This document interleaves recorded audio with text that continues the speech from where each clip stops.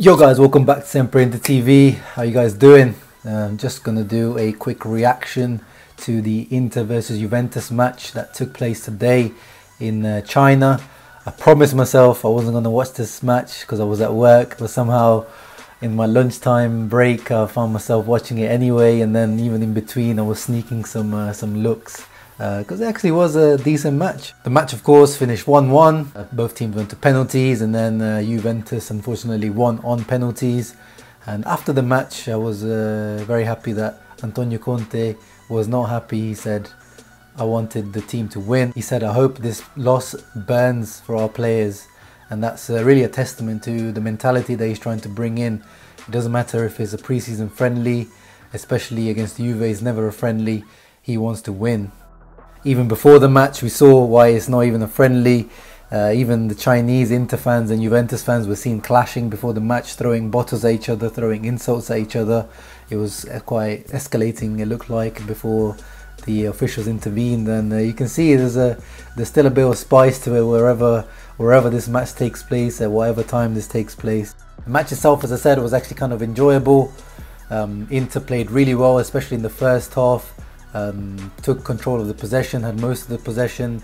At the end of the match we had 52% possession compared to the 48 of Juve, which you would expect them to have more, especially now under Sarri, who is predisposed for this possession type football. So it showed that Inter took the game to Juve, especially looking at the lineups. Before the match I saw the lineups and I was saying to my friends that we were going to get smoked, but we didn't.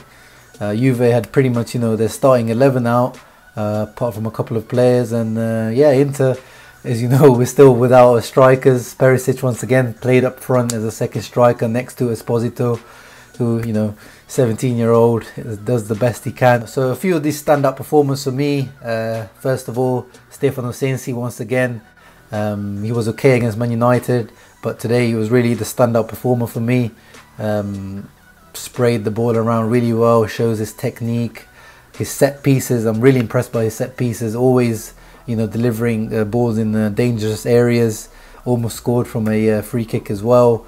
And then of course the goal came from his dangerous corner, whipped in, that deflected in off Juventus's record signing at the back, De Ligt.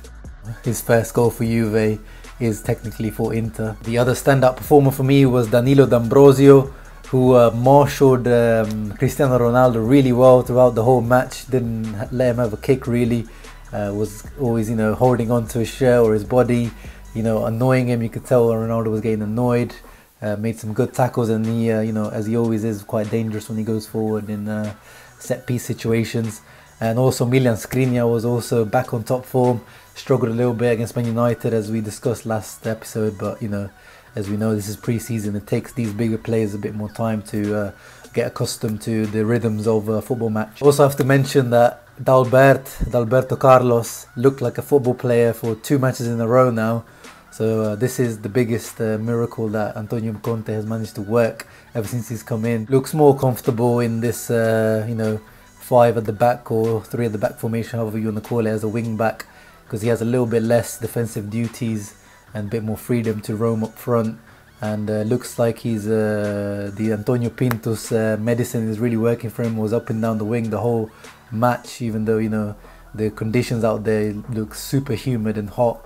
I was really impressed with him, not as a performance in general, it wasn't amazing. It's just if you compare him to last season, then it's a big difference. Same goes for Candreva. If you compare him to last season, he's not making stupid mistakes and passes. He's actually putting some good crosses, putting some good passes, putting some good slide tackles. So Antonio Conte is really upping the level of our average players. And up front, Esposito gave his all, but next to him Perisic, of course, is playing as a second striker. Is not really his position. He's trying to get used to that position and the movements that he needs to make. I think Antonio Conte has to kind of continue with him at the moment, because we don't have other options. Lautaro still hasn't returned from his Copa America vacation, and we're still looking to sign either Dzeko or Lukaku. So it looks like with Puskás has also come back in from his loan. He's added an extra body in there. But Samuel Longo again proved that he's definitely not good enough to play at Inter. One player I was a little bit more disappointed with was Gagliardini. I'm hoping that he improved the season under Antonio Conte, but in these first few pre-season matches we haven't really seen anything of sorts from Gaglia.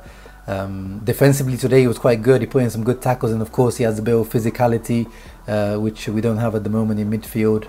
And Vecino has also come back, as I said last episode, so he's still kind of recovering from his injury that he suffered at the Copa America, so let's see how long it takes him to get back into the starting 11. Barella should start from the beginning next match. Again, he came on as a substitute today. Didn't make as much of an impact as last time, but I'm hoping to see him start next time ahead of Gagliardini or Sensi, just to see how it fits in with the team. Other moments that caught my eye, of course, were the way Inter played out from the back a few times. Very impressive. Not impressive in terms of playing out from back. Spalletti really tried to implement that in his 2 years at Inter, so there's nothing new there. But it's just the way they did it was very Antonio Conte style. The pattern of play that they came out with, with the overlapping runs and someone coming deep and someone coming running past, is very reminiscent of Antonio Conte's Italy teams and the Chelsea teams. You can see those movements are almost memorized, and it's good to see that the players are taking those instructions in from Antonio Conte. We're also much more dangerous going forward compared to the Man United match, where we only created from set pieces. We had a few good chances, there was good interplay, and in general, as I said, the passing was quite good. And we're starting to see the identity. We're definitely starting to see the Antonio Conte blueprint working on the team. So overall, very good signs from this match. Quite impressed. But of course, we've got PSG on Saturday, so that's another interesting test. Hopefully we have a few more players to use. Godin to play in that match, hopefully, so we get to see him in an Inter shirt and get used to playing with his defensive partners. And maybe we manage to sign a striker by then, who knows. That moves me on to sort of the rumours that are going on this week.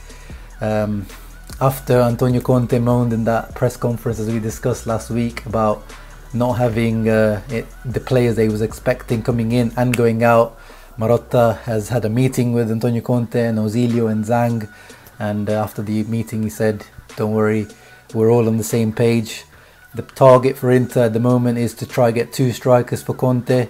Marotta said one will be a more experienced one, which is probably Lukaku, and then one of them would be a younger target. And the name for the younger striker has come as a surprise to most people, to me as well, and is that of Leo player Rafael Leao.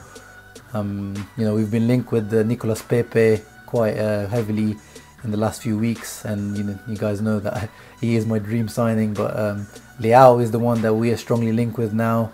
Apparently Inter are strongly considering putting in a bid for him.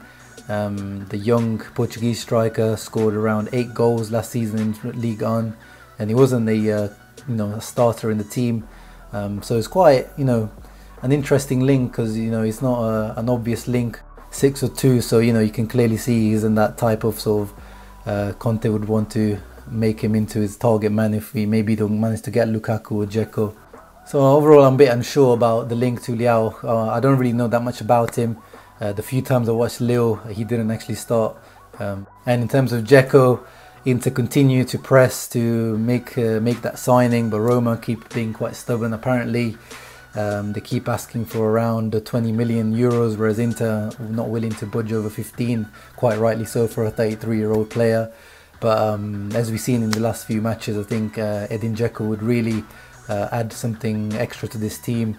He's a ball-playing centre-forward, so to say, very, very technical, likes to bring in other players. It's not just about his goals, his game, and that's exactly what this team needs. Some reports are also saying that the new Roma sporting director Petracchi is a big fan of Politano.